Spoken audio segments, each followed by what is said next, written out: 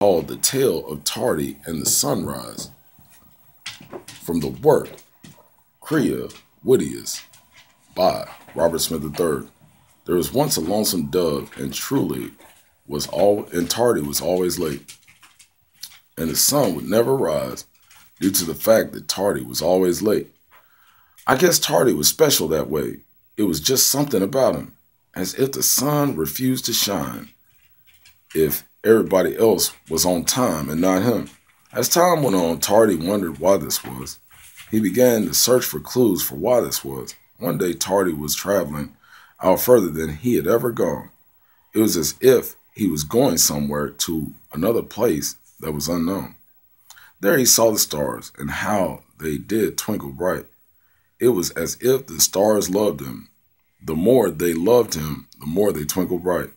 And Tardy even noticed the moons and how they did circle near him, as if they also loved him and just wanted to be near him. And one moon spoke to him, saying, "My name is Pale Moon. Tardy, you must never, ever be late again. In your schedule, you must make room. For the sun will not rise if you are always late. For even the sun loves you and will refuse to rise if you are late." After Pale Moon spoke, Tardy decided he would never be late again. And as it did happen forevermore, Tardy was never late again. And the sun did rise for love of Tardy and Tardy not being late.